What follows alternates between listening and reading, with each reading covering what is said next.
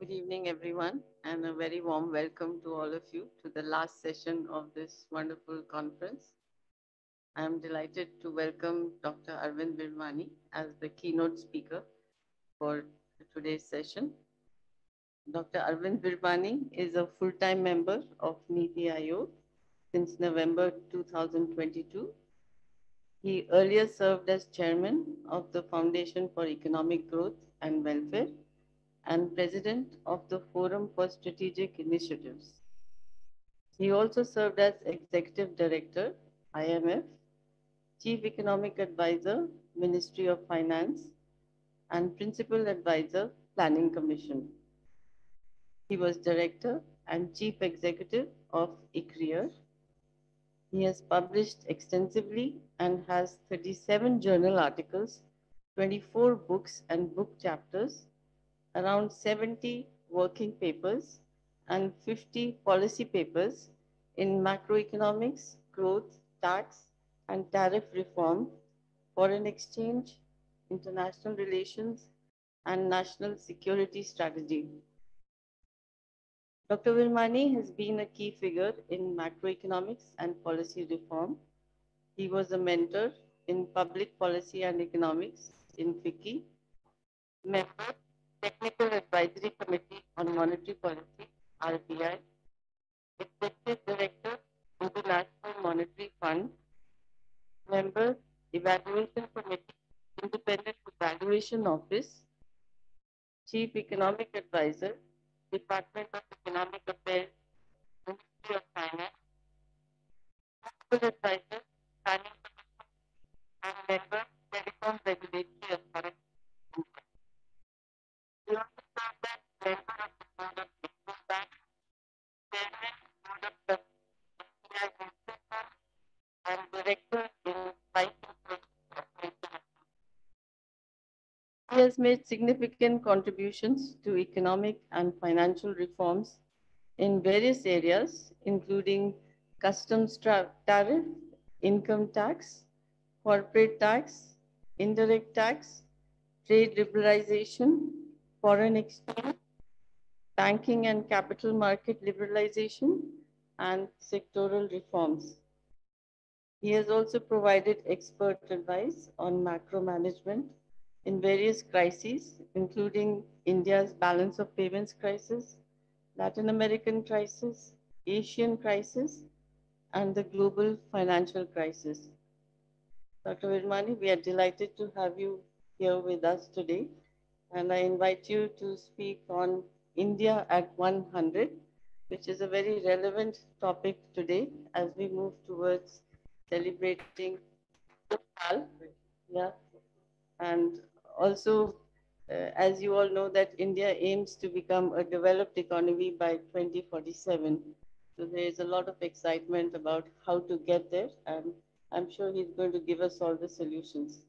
So, Dr. Virmani, also, we have about an hour and 15 minutes, and I'll leave this to Dr. Virmani, how much he wants to divide it between presentation and interaction. So whenever you're free from the presentation, we can have an open interaction. Hopefully 45 minutes. Hope you have 30 minutes of questions. Otherwise, I'll go on and on. All right. Thank you so much, Dr. Virmani.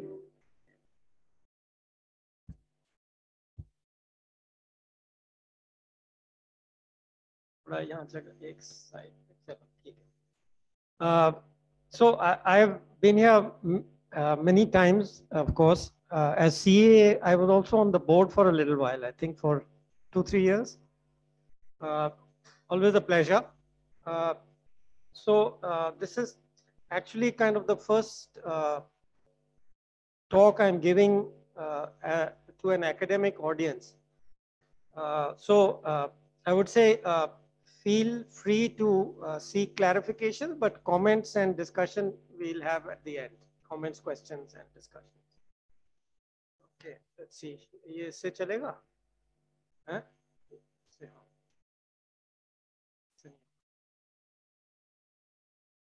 कहाँ से करें? Okay. Okay. So there's no watch. I often wonder why no hall has a watch in front. That would be my one suggestion. Have a watch put up on the other side. Clock, I meant. Anyway, yeah.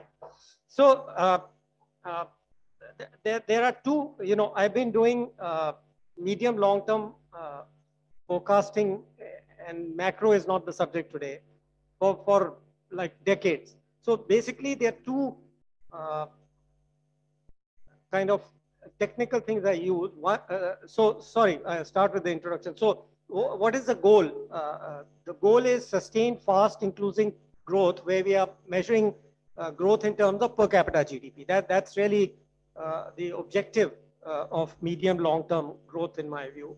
And basically I use two concepts, a concept of catch-up growth model based on global experience with, starting with the so-called miracle economies, etc., Latin America, all that stuff, which now half of it I don't remember anymore, but it's there somewhere in my head. And where the key role is for policy reforms, and of course a secondary role for institutional reform. So that's what I've done for now decades. And if you go to my website, you'll see tons of those papers which were mentioned there, which all relate to growth and reforms. Not all, most of them. The second thing I'm using in these particular forecasts, which I'm going to tell you, and then we get into the policy, et cetera, if we have time, is the demographic evolution of India and the world. Very briefly, I'm not going to go deeply into it because there's too many other things to talk about. So basically, given that the working age population of the developed countries is going to decline and India's is rising, based on that, I believe that the dynamic comparative advantage for India is going to shift from unskilled labor intensive to semi-skilled labor intensive to skilled labor intensive form of economic production. Now, a little bit more I'll say on that, how that links up in the next two slides. But then I also go into the means for achieving these objectives, which I've outlined on top. So let me start with the outcome, and then we'll go back to what has to be done and what needs to be done. I guess this is the pre-version, so I have shifted that bottom stuff to the end, but anyway, it doesn't matter. Uh, according to these projections, India will be a high-income country by the middle of this current century, moving from where we are lower middle income to upper middle income around 2035 or actually earlier, and high income after 2050. And this is something which some people think of as a paradox. I don't think it's a paradox, but I want to mention it up front. Now, public welfare, of course, we might measure average welfare in terms of per capita GDP at PPP, and India will go from its current 150th position in the world to around 90. This projection, these two projections are all kind of broad and indicative of a trend, not to be taken literally, because you cannot take anything to do with beyond 10 years very literally. I mean, that's the basic thing always to keep in mind. And the poverty, because people ask for it, I put it there, that poverty in a paper I've done, which we showed that the absolute poverty is already less than 2%, so it's over. So we need to do it now in terms of what may be called middle income poverty, which is $3.2 per day per person, and which is currently around 20%, will also be eliminated, in this process as we move from upper middle income to high income. Okay. Then economic size and power, which I'm not going to talk too much about today, which the slide I've shifted to the appendix. If anybody is interested, we'll talk about it. But India will go from being the 5th largest economy to 3. Actually, that will happen quite quickly. And you will see the key issue is of closing the gap with China, which I'll show some. Okay, now this is always nice because in non-academics want some something they can feel and see. So I put this slide in for them after I did the paper, and it's kind of useful. So there are threats and opportunities. What are the big opportunities on which this, and I'll give you the exact growth rate in the next thing, but what are the opportunities? One, I've already mentioned the global and Indian demography and the share of working population. I think that's the big opportunity for India. And second is supply chain diversification. It's happening not just for economic reasons that we noticed 5 to 10 years ago that India's average wage or the manufacturing wage is now lower than China. That's been for some time. But the big new thing, of course, is this whole diversification, which has come from geopolitical reasons, and of course the pandemic. But pandemic is just a kind of wake-up call. The real drivers there are the geopolitics. And threats which can be converted into opportunity. Oil and energy prices is always a threat. I mentioned this whole bunch of papers on my website.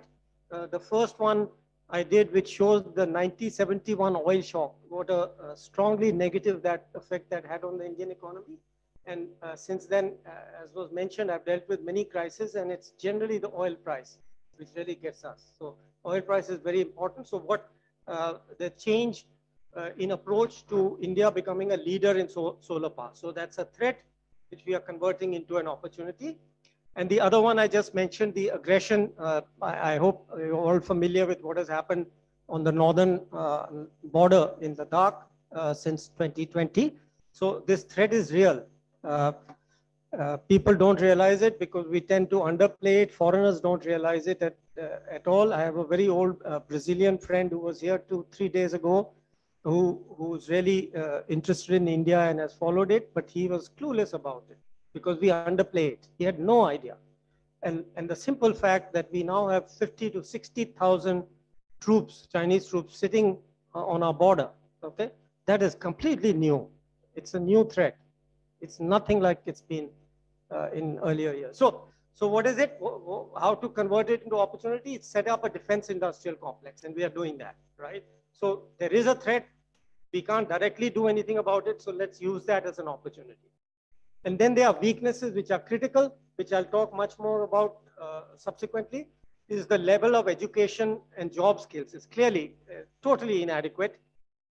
So we have to create, and I divide it into 3 parts, which I'll talk more about. The low, medium, high is very important. And of course, the low female labor force participation rate, which everybody now is aware of and talking about. But this work from home concept, I think, is very important. And here I welcome feedback and comments from people. And the thing which has been there with us for a long time is the structural employment trap. You know, we are in with 67% of the population in rural areas and still about 50% dependent on Indian agriculture. So I've just put down some things we can discuss. There's all kinds of very difficult problems, spatial planning, district town. There's a whole bunch of plan type of issues there at different levels. I won't be getting into it, but I just put it down there. So what are the key pillars of this? So we need sustained fast economic growth. I have assumed in this a pattern which averages out to 5.8 years, 8% per year over this 30-year period. Is basically because of the pandemic shock, the growth is low for this decade. It will rise a bit and then decline a bit. That's where the growth dynamics I mentioned comes in, you know, the catch up, etc. And if you just translate that average population growth of 0.6%, so GDP growth average 6.4, just simple arithmetic there. This one is very important, and I'm going to come back to this. Equality of opportunity, women, SC, ST, and the digital revolution.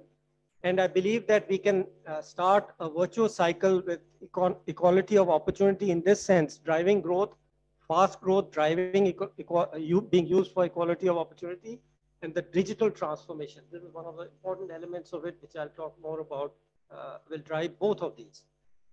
Some three pages of or slides of numbers here, just to give you an idea of what is happening.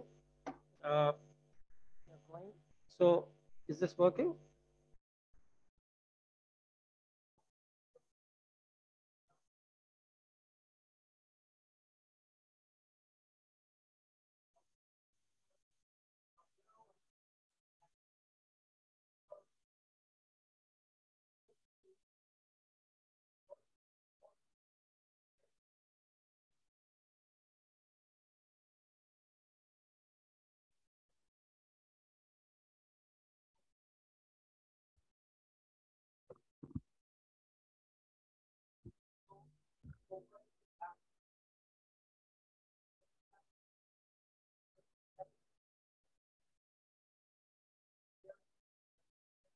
other one is the green one relative to the US. They more or less go tandem.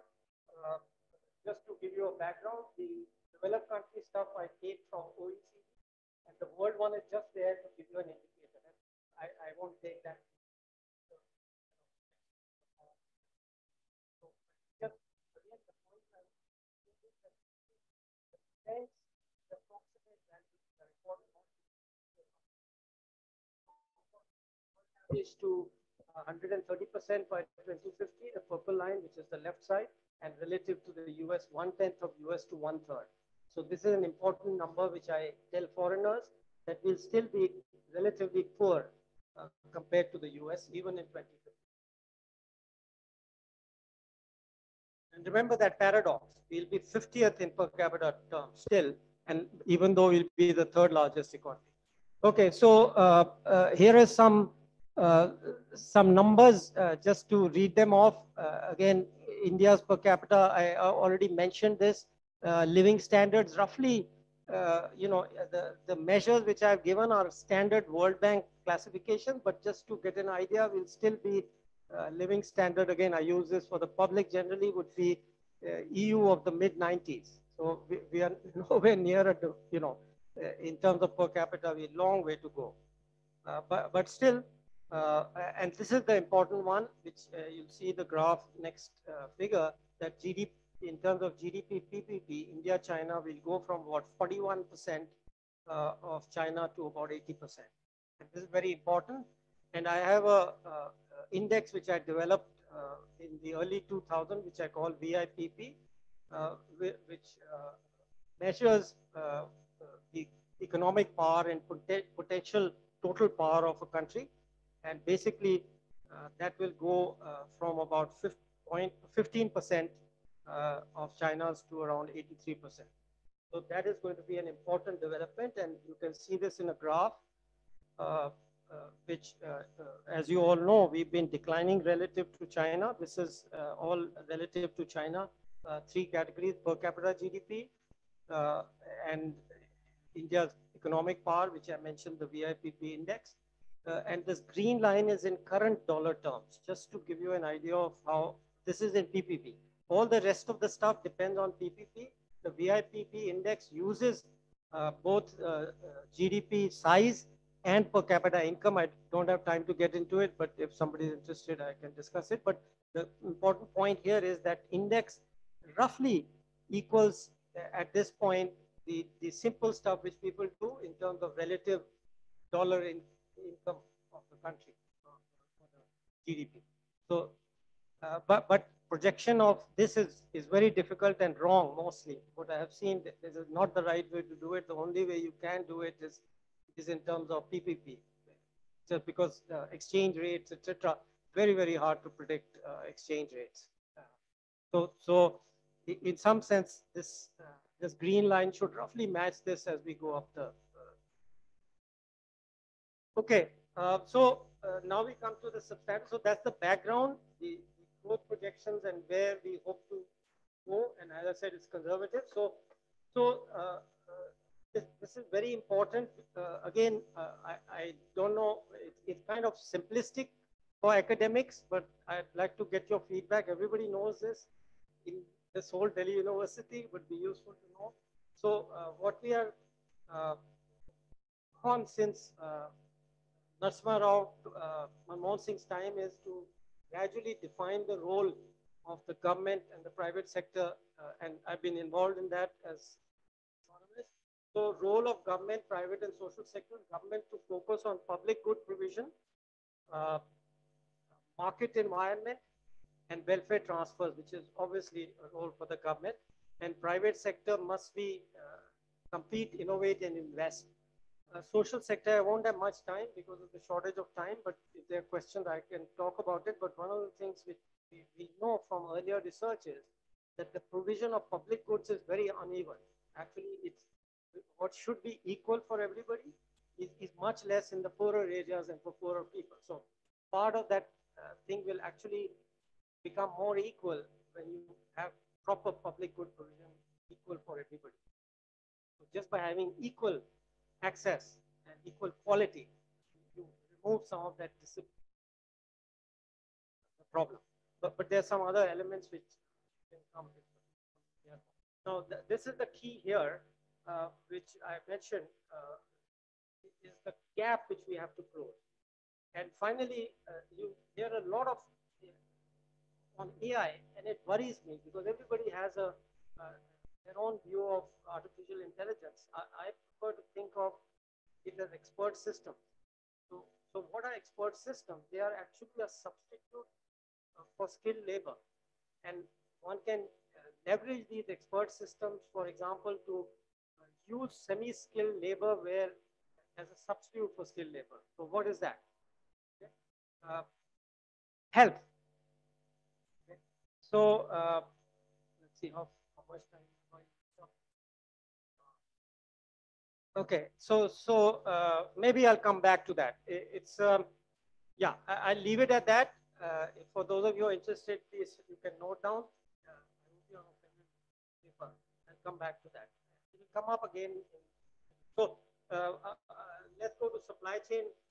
I already mentioned the geopolitics of it, and basically these things are very important because that is how I see it. There is going to be high-tech decoupling between the US West, which is the PRC. And the reason is that, again, you may find it an outrageous statement, but I've been following this for 15 years or 20 years, that they have now virtually every single technology. They have, to put it politely, copied from the West. They have taken and copied it, everything, including the W2 nuclear bomb, which was 10 years ago, their most sophisticated bomb. The US found that there was a Chinese test, and it exactly matched this W2 bomb. So there was no inescapable conclusion that they stolen it. Okay, so so there will be decoupling, and this whole issue of friendshoring, whatever, there are all kinds of funny words to it, is going to happen.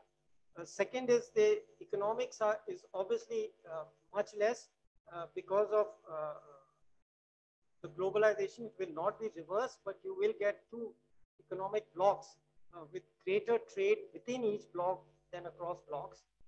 To give you an idea of why this is going to happen, some numbers which you may not be familiar, it was quite shocking to me when I saw this because the PRC has a manufacturing monopoly. I don't know what else to call it with these kind of numbers. It has currently 47% of the market for textiles. The entire world exports 47% of it. EDP and office equipment 40%, telecom 39%, and clothing 30%. I have never seen numbers like this. 50, 75.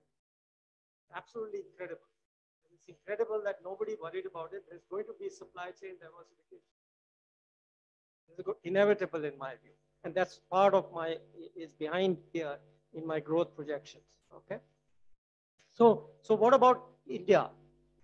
So India, I favor, this is a personal thing, which not take it as a government view. In my view is that we need what I call a dualistic trade policy, where you treat the People's Republic of China with symmetry, you give them the same policies they have used against us, but the rest of the world more like a classic free trade.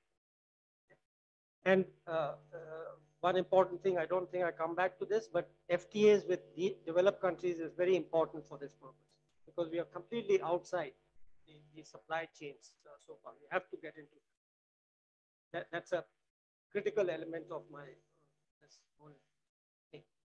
So just to give you an idea, many of you, because you're academics, you don't follow all the reform, but there were big gaps in the reform which we did. I was part of them under Manmohan, Chidambaram, all those reforms. But the missing parts have been filled in since around 2019, September. And very quickly, just to go through them, for the first time, concentrated attention to factor markets, public sector reforms, and all other products and services which were not covered.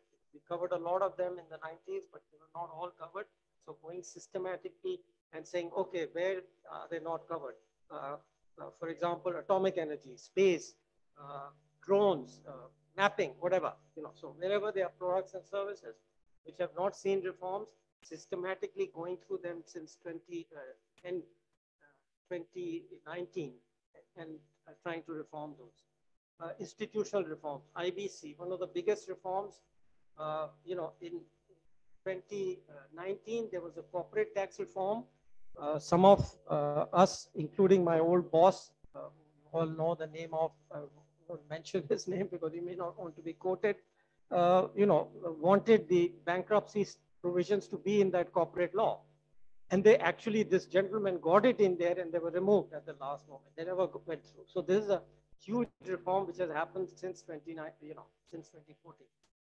Monetary Policy Committee, I'm sure you all know about GST, the biggest constitutional amendment in the economic sphere since the formation of the Republic. Uh, Resource auctions, now they're comprehensive. I remember struggling for 15 years to get resource auctions. In one time, I forget whether he was the law minister, the Congress law minister, we were at a seminar in Stanford. And I said, you've got to have telecom auctions because auction theory, I'm sure you're all familiar with it. With our unique things, the only way you know the value is through an auction. There is no other way to find the value of a unique mineral resource or a spectrum in one geography versus there's no standard, there's no market, there's no hundreds of suppliers and demanders, just the spectrum. Okay, you don't know the value. It differs across geographies. So, and he said, shook his head, it never happened. Even my old boss, Dr. Manmohan Singh, couldn't do it. So much resistance. You know why?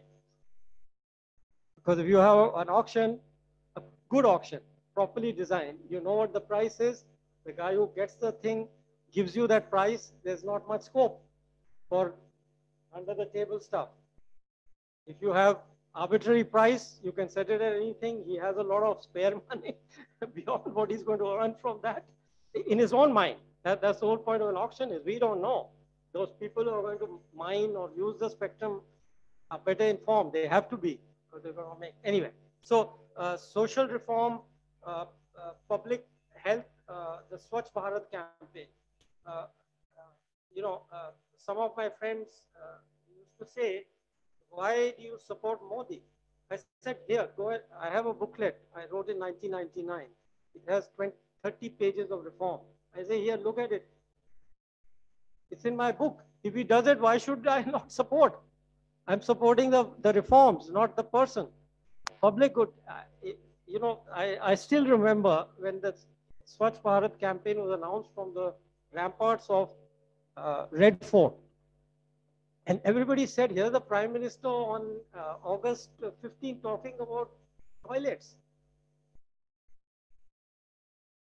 I didn't think that. I thought it was really great that somebody is thinking of public health. Anyway, so DBT, etc. Okay, so there's a problem here. The key problem here is rural-urban differences in quality of education information, and I want to say more about that. By 45. Let me try to speed it up. So bureaucratic reforms, you all heard of ease of doing business, etc. Abolishing. This is very slow, very painful, very hard, huge resistance. And the use of technology to skirt barriers and leapfrog legacy. Okay, so I want to say a little bit more on the knowledge economy and on the digital economy, and the rest of it I'll kind of rush through. So what is it? And this relates to academics and where I need help and where you should think about these issues. So access to information. To get the right information to right people at the right time in the right place, it's far, far more difficult than you can imagine. Okay? At all levels of education, skill, low, medium, high. As economists, you know there are huge externalities and high social returns to information. We know from agricultural research, etc., they had the highest gap between the social and private returns. These are old, like 50-year-old studies. I've not seen any recently, so that's an imitation. Or if you know about that, I'd like to hear about that. So for low income, less educated, low skill, basic education and digital literacy. I have stories, but I'm going to skip them now. Uh, this story actually came from the only person I called on after I became member was the president of India. And she told me the story, but I'll keep it. Somebody interested. So basic education and digital literacy, operational knowledge, just how to do the work, huge productivity gaps because they don't have the information. Job skills, work knowledge, connectivity to supply chains, all this information is missing. We just imagine we sit here on the internet, we go to Google, everything is there. But we don't understand how little information is available to the persons at the bottom. Access to information, medium skills. This is another area which people don't understand. People who talk about knowledge economy and digital. So educational, health, personal service, construction. The standards and certification. When we first about 15 years ago, we set up a skill development corporation. I was there also in the finance ministry. We thought we need to bring in the private sector who will give the demand to set up this. But not enough being done. And the opportunities now are huge because of globalization, work from anywhere, work from home. You need to have international standards. I'll give you just one simple example to give you an idea of what I'm saying. This is just two examples. One, a friend of mine, his daughter had a bad accident. He couldn't find a speech therapist or a physical therapist in India. He went abroad, he got a job just so that he could find a good speech therapist. Huge opportunity here. There's so many skills we don't have. Another example, which I just learned 2 months ago. One of the largest construction companies in India, I won't name it because it was inside information, has 1.5 lakh vacancies for construction workers. One company. You would say construction or what? Well, a plumber is not a plumber in a construction company. It's the same. He's called a fitter. He's doing plumbing. He's doing the pipes for the chemical plant. It's not the same thing. You have to have the skills. You have to have the standards. You have to have certification.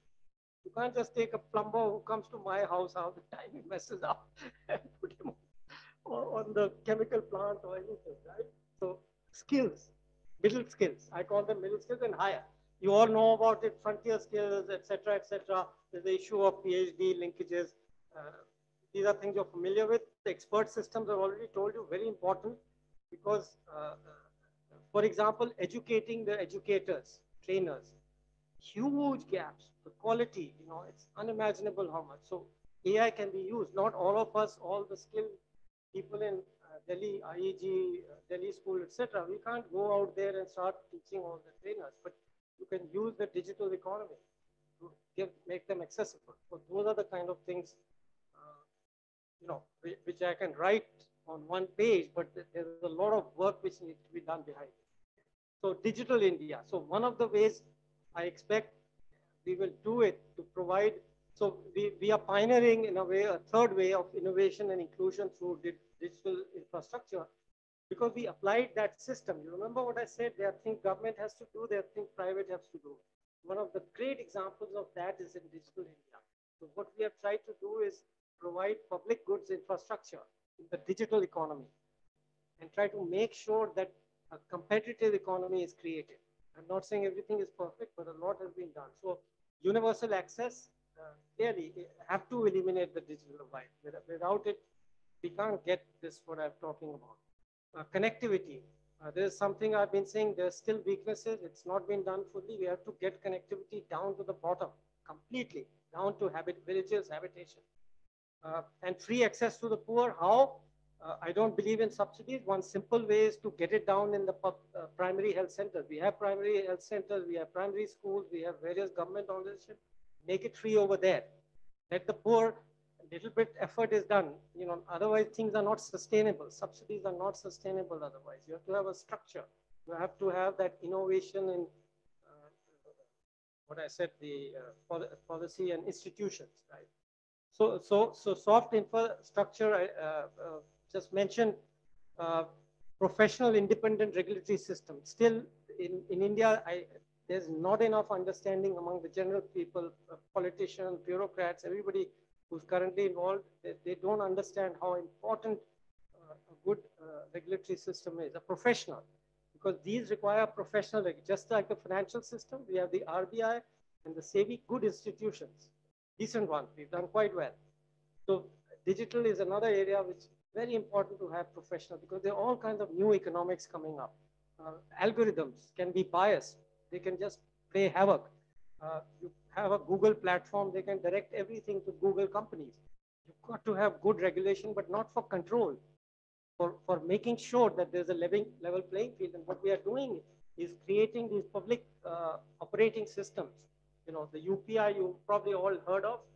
The big new one is ONDC. It's called one something something, but it's basically an e-trade platform, which some of us, you know, in fact, I remember writing to was this chairman and saying, why don't you do this? It's happening. It's happened. This is one of the quickest things they reacted on.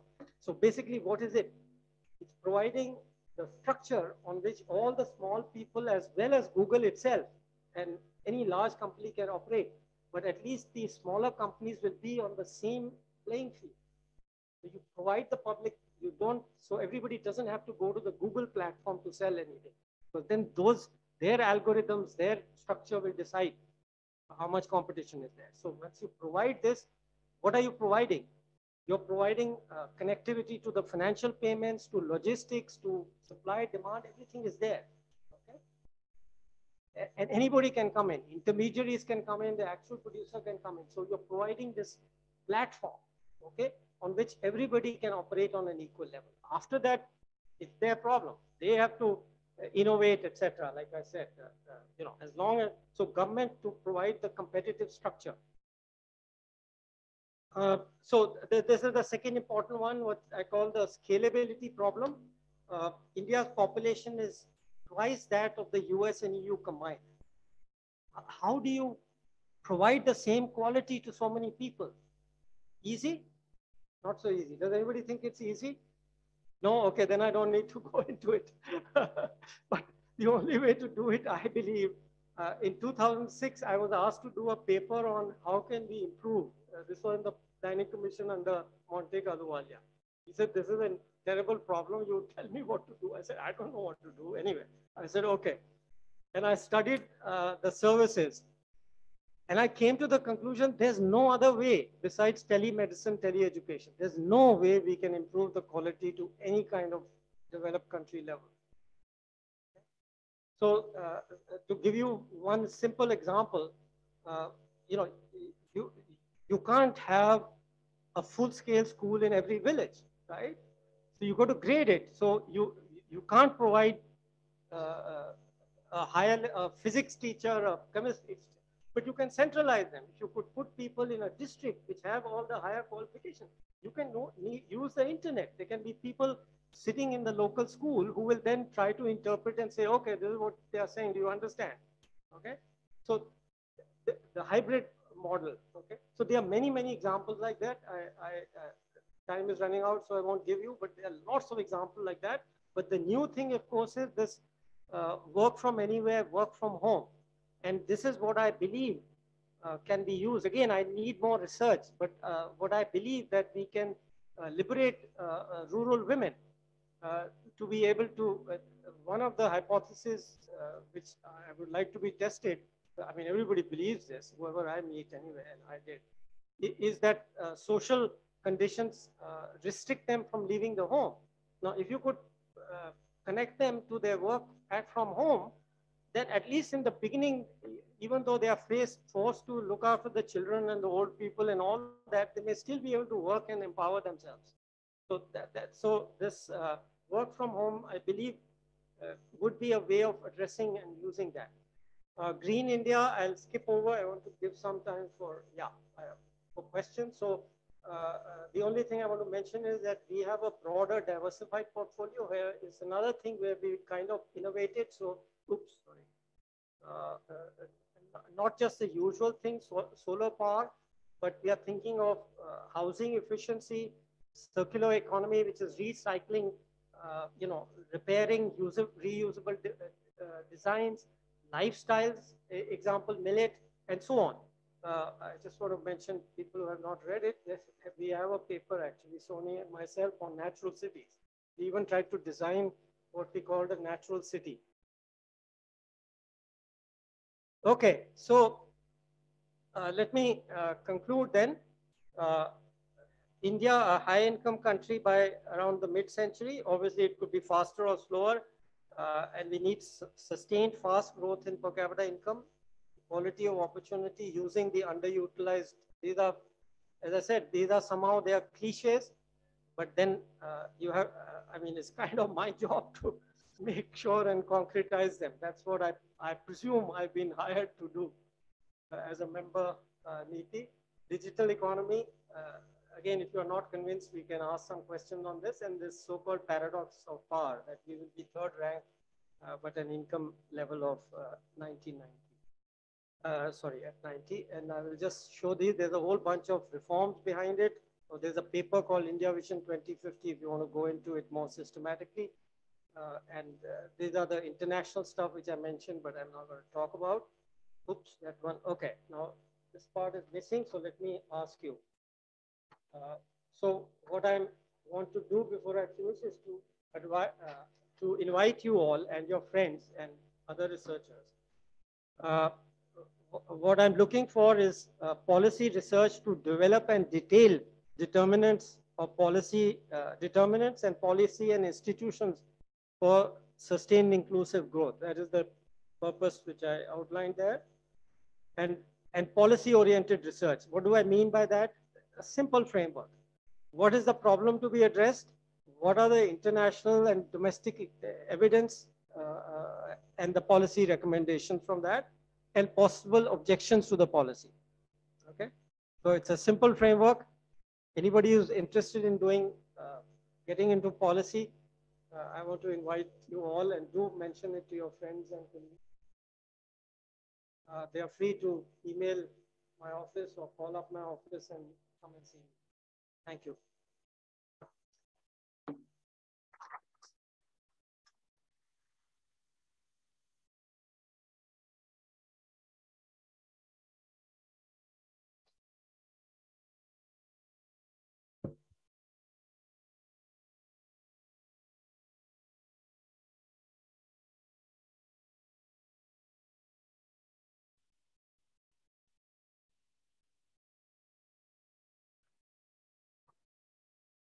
Thank you very much, Dr. Virmani. We have about half an hour for interaction. So I now open the floor for questions. Can be anything. You start the thing. If you want a question, we have try and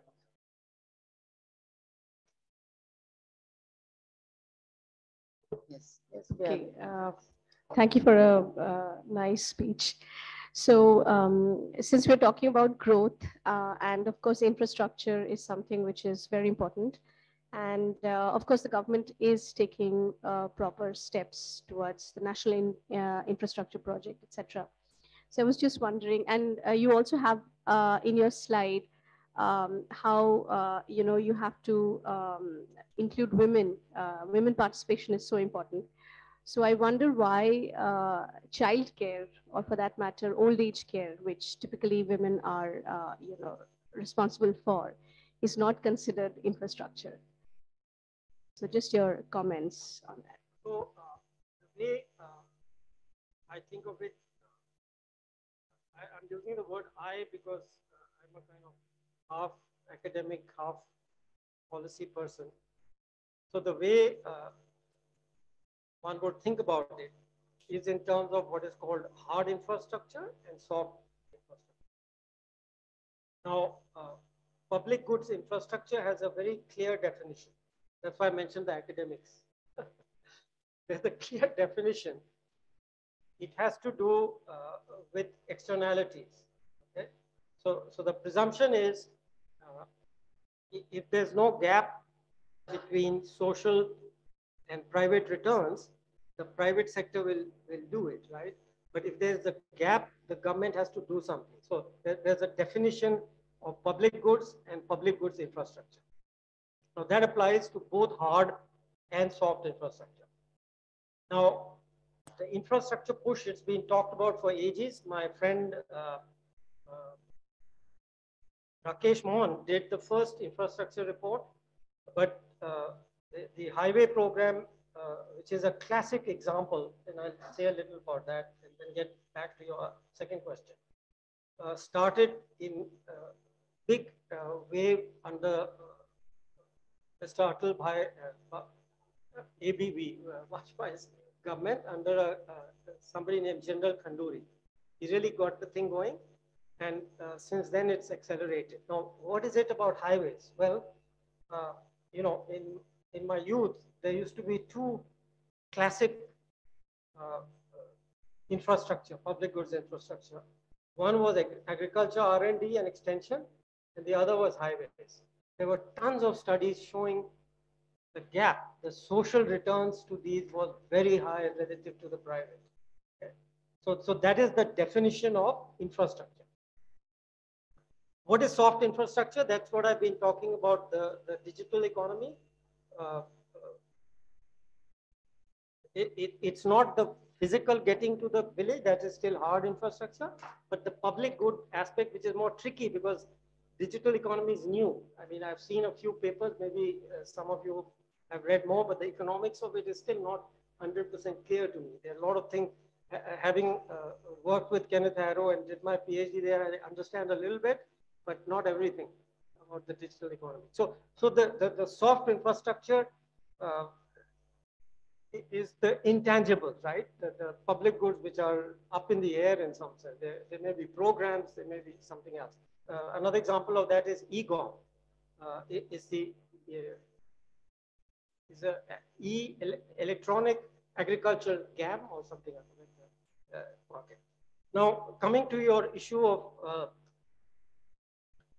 childcare, you know, one of the things I did after I joined as member is that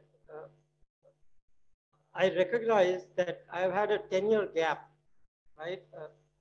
I've left government in 2009, but okay, I was in IMF and got a lot of research and stuff, you know, through the staff. But for 10 years, I was out of it. So one of the things I did is I talked to a lot of people, okay, within the NITI, outside. And one of the things I found, there's a paper on women's work, which is already there in NITI, which actually does estimates for a policy to develop creches. So it's not that nobody has thought about it. The paper is there. You know, we are also part of government and a bureaucracy. It just happens to be not my subject. So, but it's there. Hopefully somebody will pick it up. If somebody ever asks me, obviously I'll tell them, but it's not something that comes under my charge, whatever that means. But that doesn't mean it's not there. It does not mean that it's not being thought of. Okay. So it sounded like a reasonable thing to me, but it's not up to me to develop it. So it's important. It has to be thought of. Yes. Yeah. Thank you, Dr. Virmani, and I hope that satisfies your query. Yes. Partially, yes. Yes. I'm sure we will see many initiatives in this direction. Also, as we move towards SDGs and gender equality, even under that, we would see more initiatives. Yeah. Anyway, let's have another question. Yeah. So, yes, Kundan. Yes. I am interested in knowing your opinion about regional inequality in India and what do you think will happen, say, in 2050? Because parts of India already looks like a middle income country, but parts of India per capita income is like a sub-Saharan African region. So, and the problem is that convergence, if you think about growth, convergence should happen, but that convergence is not happening. So there are several, again, forgive me, but I'm going to answer as with my limited academic approach. I'm not answering as a government member of government. So there are lots of complicated issues when I look at it. So let me just mention some of them. Now, in fact, I have done a paper which with Allah and I think where we use the 2011-12 consumption data and come to the conclusion, which I believe is a reasonable conclusion, that inequality as measured from the consumption data, which is consumption inequality, has fluctuated, but there is not a clear trend. Now, the big weakness of that is that there is no, there's no survey available after 2011. We use state level data, state level price indices, state level everything to get its impact on distribution. So we are using the state data because you're talking when you say inequality is increasing, you're talking about the state. So all that we input into the thing. We go down to the state level, we calculate the poverty, etc., using state indices to adjust the poverty lines, etc. So when the second thing is, of course, we know, which is what you're referring to, is in terms of per capita or state GDP, there is not enough convergence. You can say no, okay, I don't have that data on my fingertips. So that is an issue. Now, if you're as old as me, and I hope I don't see anybody who is, there used to be a word called Bimaru. Anybody heard of it? Bihar, UP, Madhya Pradesh, Orissa, Rajasthan. Rajasthan and Orissa are out of it. Remarkable progress compared to my ancient mindset. Madhya Pradesh seems to be halfway there. So really what you got left is Bihar and Eastern UP. Okay. So that is the second point I would make. It can be done.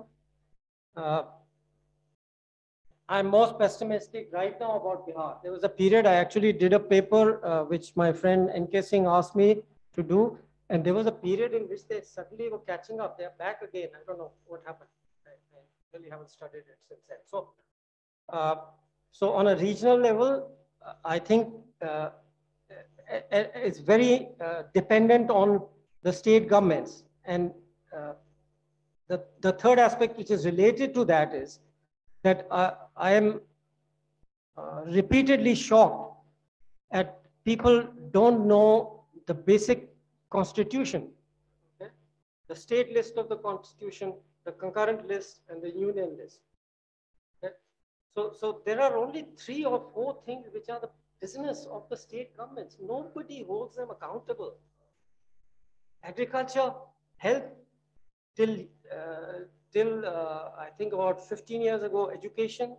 I've never heard anybody holding states accountable. Why is it always that the union government has to do it? I genuinely believe this. I'm not saying it now. I've been saying it for 30 years. I don't understand. It has to be done in the state level. You cannot do agriculture from Delhi. You can't provide health. You can't provide the education, the stuff I'm saying. There still has to be something going on there, okay, on the state level. It's called subsidiarity, the principle of subsidiarity, which is there in the Constitution. The only thing which was missing was the local level, which we added on but has not worked, the Panchayati Raj and Nagar Palika. Actually, now that I've come back and re-educated myself, I've already talked to 3, 4, 5 urban experts. They say this is outdated. Actually, you've got to have integrated, you cannot separate out the rural and the small town at that level. It has to be district. You have to do district planning and district public goods and all the stuff I have just mentioned. Okay? So, should be done. What is the I mean, to tell you one simple policy which is in my list, you cross-subsidize electricity. You think you're benefiting consumers? No, you're making sure that industry will not come there. You have 3 times the price of electricity. You can't have industry without electricity. It can't be all based on coal. That's outdated. So, we don't hold the states accountable. Those prices must go down. You won't get industry. You're too expensive. He's a small guy, he can't generate. So there are policies at the state level. There's accountability of the states. Sorry, I've been a little rough on you. I mean, you have a point. I'm not denying your point, but that's how I look at it. That's why I said as an academic. Besides that, the government is doing. I mean, it's doing the part which it feels, will be useful for whatever purpose.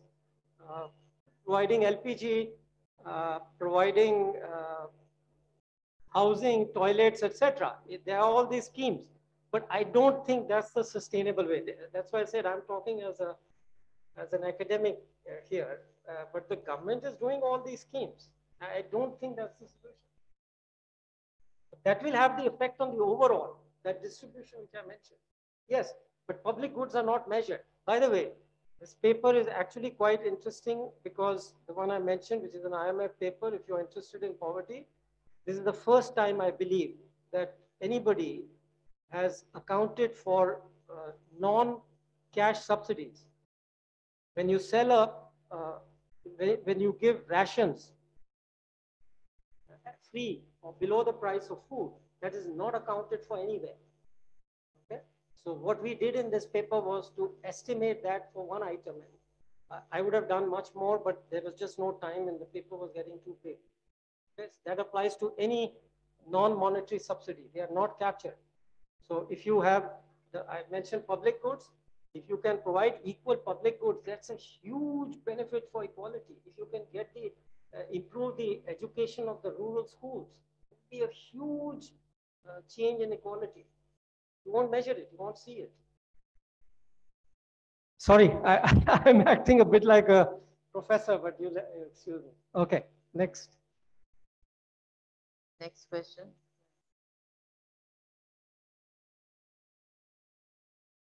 Yes. Can I ask you a question? Yes. Yeah. So since you talked about demography, I just want to know your view about pension, especially when the old people are living longer. So we need to think about old age support, social security, and all those things. So you didn't talk about that, so I just want to. Right. So yeah. So there are a whole bunch of schemes. I'm not a scheme person, but I think there are at least 5 different schemes of pension. Some are contributory, some are this thing. There's a scheme for informal workers. There's of course the Antyodaya scheme, which again started under Vajpayee. There are a whole bunch of schemes, and the basic idea is financial. I'm in favor of my welfare reforms have been UIT. I mean. In 2006,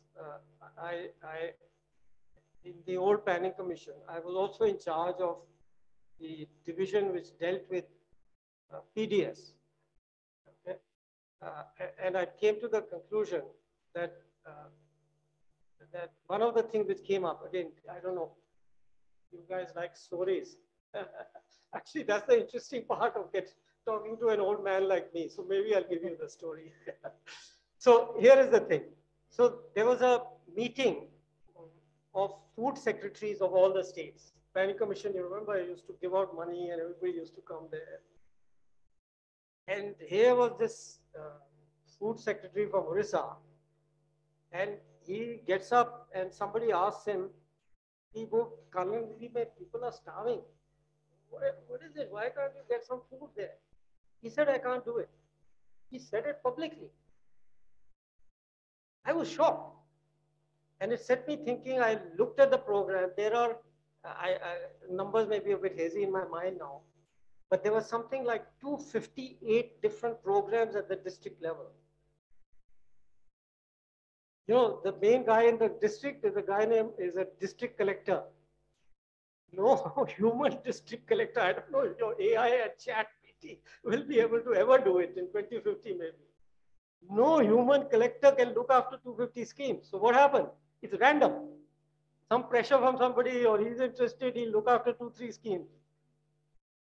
So my conclusion was that many people are not getting most of this stuff. Okay? Errors. You know, type 1, type 2 errors.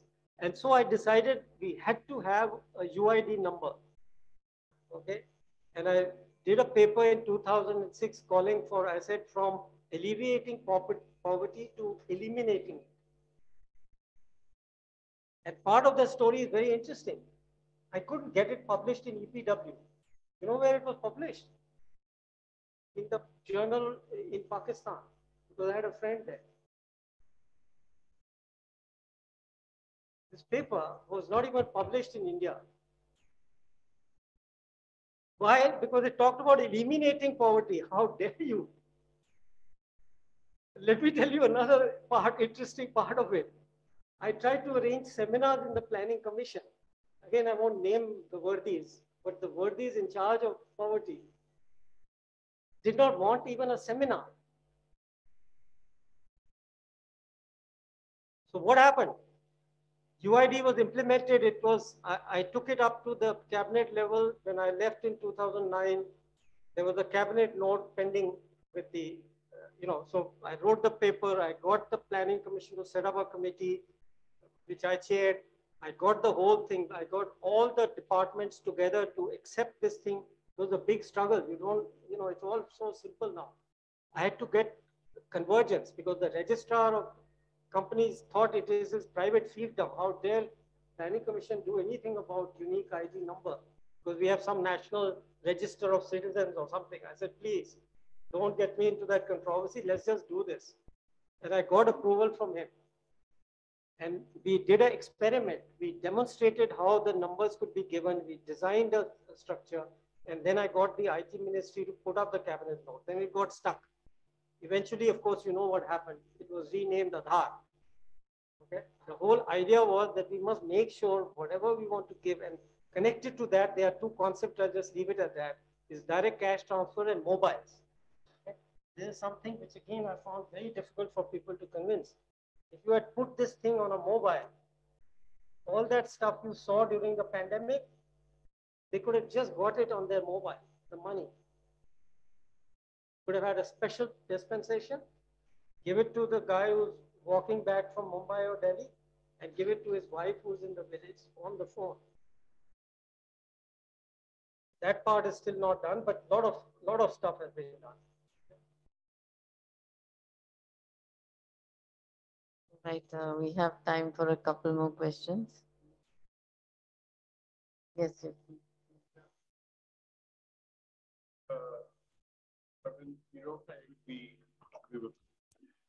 China does growth targets, and their policymakers are quite astute, and they're able to, for 30, 40 years, meet growth targets. And I'm wondering if there's any thinking in India on having that kind of framework where we announce. I mean, we don't have the Planning Commission anymore, but we have Niti Aayog, and why can't we have growth targets and figure out, what needs to be done to meet those targets? What kinds of investment rates do we need? At least anchor the policy process. I know it's done internally, but maybe if it's done externally, that would be other sides.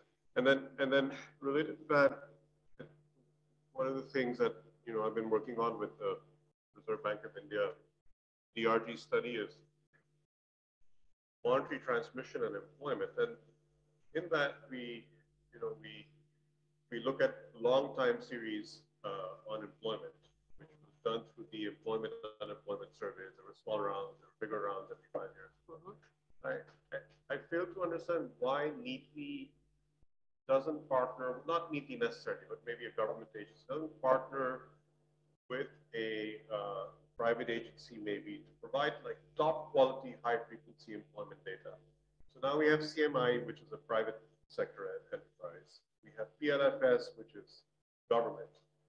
But why isn't there capacity to have monthly data where we can track jobs in sectors, how many are created, things like vacancies relative to unemployment. There are a whole range of unemployment indicators apart from, vacancies, for instance. We have no idea of how many vacancies are being created and so on. It would be great if NITI can, spearhead or partner or help with that process, because that's equally important for growth and going. Very important. Yeah. Otherwise, we are just hand waving like I was Right. doing over here. Measuring Because employment. I don't have anything solid on employment. So 3 points here. Okay. So first the actual question and then just general comment on.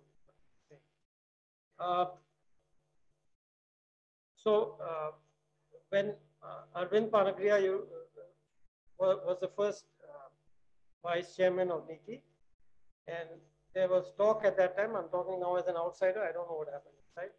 About doing kind of 3, 5, 7-year perspective planning. I don't know what happened to it. It's not there. Okay? Now, before you take that, historical context is very important. Okay, people. This is another problem I have as an old man, is that everybody seems to think history began yesterday. Is the word I use. So let me give you simple context for this. When I left the Planning Commission, for a couple of years, I was in charge of kind of like 6 divisions, which included PPD, okay, which is the Perspective Planning Division. You know what I found when I became in charge of it? The only thing that the Planning Commission had was an Excel sheet run by a guy named Arvinder Singh. Excel. This was the modeling. So I gave 6 contracts. I got the institutions to make proposals. I gave 6 contracts. Again, I don't know what happened to it. So when you hear these words, but bottom line, yes, I think is very important. Perspective planning is very important. That is one thing on my agenda. But again, given what I've told you about the history, don't imagine it will be easy for me to do anything like that. But yes, that's very important in my view. That's the whole thing. This is that concept that you can't just do the bottom. You can keep throwing, you have to do 2-way, right? That's the concept. You do it from top down, from bottom up, and you have to meet in the middle to then direct and for people to take inspiration from it, to fit things together. Everybody doesn't come, born or raised with all these things put together. You have to give guidance, right? So yes, it's very important. Okay, the second one, see that there is, yeah, I mean, this is a frustration which a lot of people are expressing, is the NSSO which has to do it. Only thing I can say is, can you give me a 2-page proposal? This notionally, this stuff is under me. Remember the word notional, because the whole structure is different. It is not the old Planning Commission. In the old Planning Commission, if I was a member in charge of XYZ, I am in charge of XYZ. Now it's kind of, it's understandable. So whole established institution has gone. And then you had 3 different VCs and you had so many CEOs and all this. It's, you understand what I'm saying without saying it, okay? But you give me something specific and let me see if I can do anything about it. But I can't promise. But there's a third aspect too, which is skills. What has astounded me, we talk about employment. I have not met one labor economist. Please send him to me if you know one, who knows anything about search employment, returns to skilling and education, demand and supply of labor for different, not one. How can you do planning for employment if you don't have a clue how any labor market functions? Any. You can say there is only one labor market which functions, all the others are distorted. But first, I don't even have that one. I don't know anybody who's done anything in this area. And please, I beg you, if you know any name who knows something about this, I don't want a brilliant academic, but somebody who knows some basic economics of labor and employment. Please send them to me. Him or her. Well, I would like to say that I completely endorse the need for having a high frequency unemployment Yeah. data series. And that's very important for empirical work, for policy inferences also. And the sooner we can do it, I think the better it would be for planning purposes. Yeah. So, And right. So sorry, I forgot to mention now we have, it's stabilizing, right? We now have an annual thing which was just released and the quarterly urban, but the total is still annual. But they've also released last week the calendar year. So they released both the agriculture year till June 2022 and the annual numbers for December 22, plus all the unit level data is now available. So if you are interested in that, you should look at it. You know, there's a lot of data which has finally been released. So I think the important thing is actually forget what I said earlier. Do look at the data and tell me if it's any improvement. Yeah. Yeah. So whoever, yeah.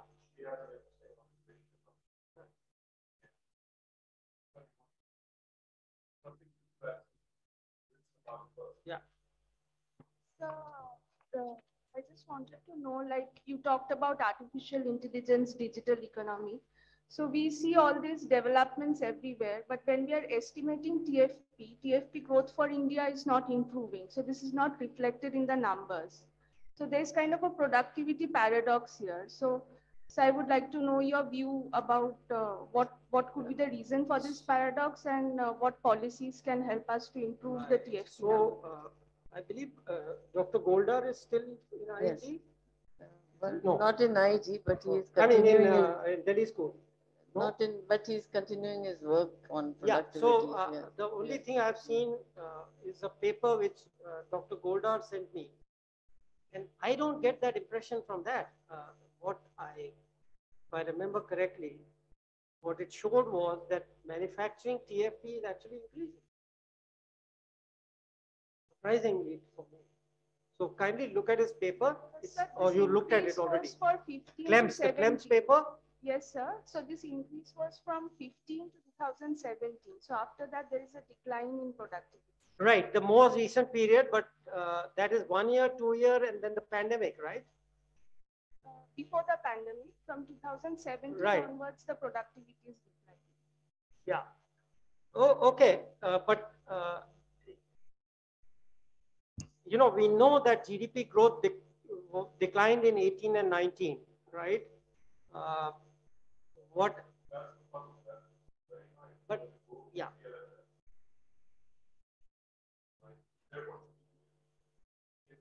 Right. Right. So I've looked at this issue.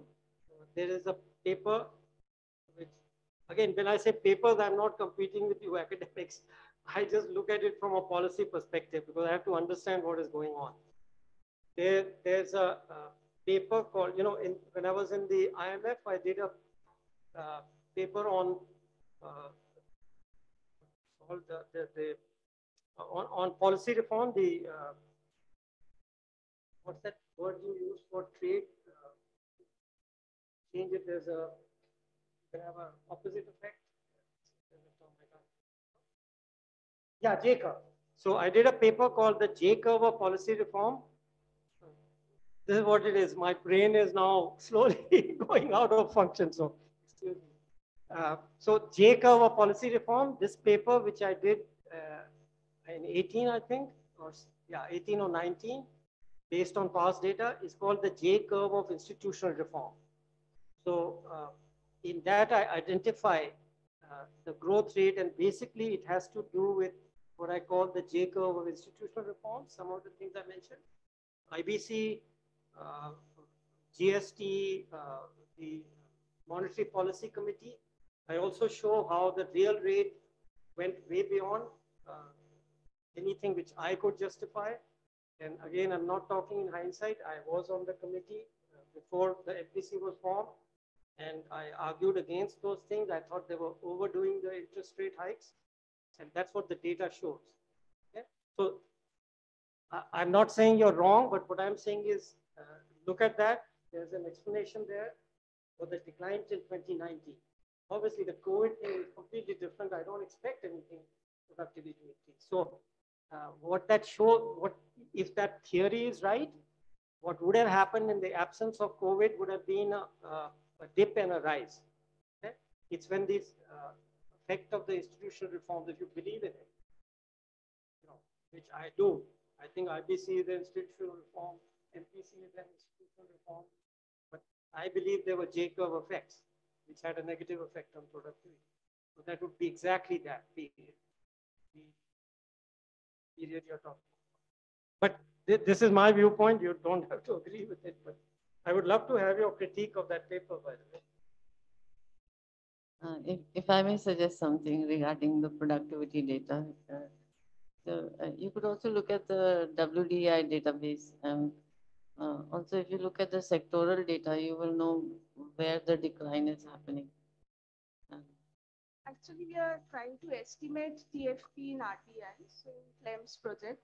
So one problem that we are facing is for the recent years, we are having very high employment growth. And since TFP is estimated as a residual, so we don't have a high GDP growth, but we have a high factory input growth. So the residual is turning out to be lower and negative. So it's not, the identity is not adding up. So that's why we are having a very low and negative TFP growth. Okay, maybe we can discuss it later. Well, if you find the answer after reading my paper, I'd like to hear it. Because yeah, I mean, the puzzling part still remains why they were adding more people. Even if I'm right about the GDP side, it doesn't explain the labor side.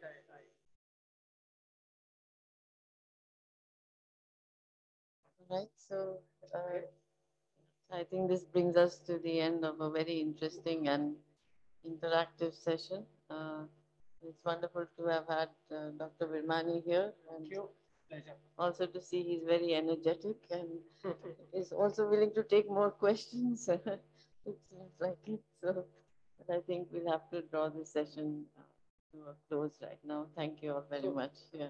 Yes. Would you like You to said say? energetic. I was invited to Stanford with some institution, not the at the university, and they said I'm very passionate.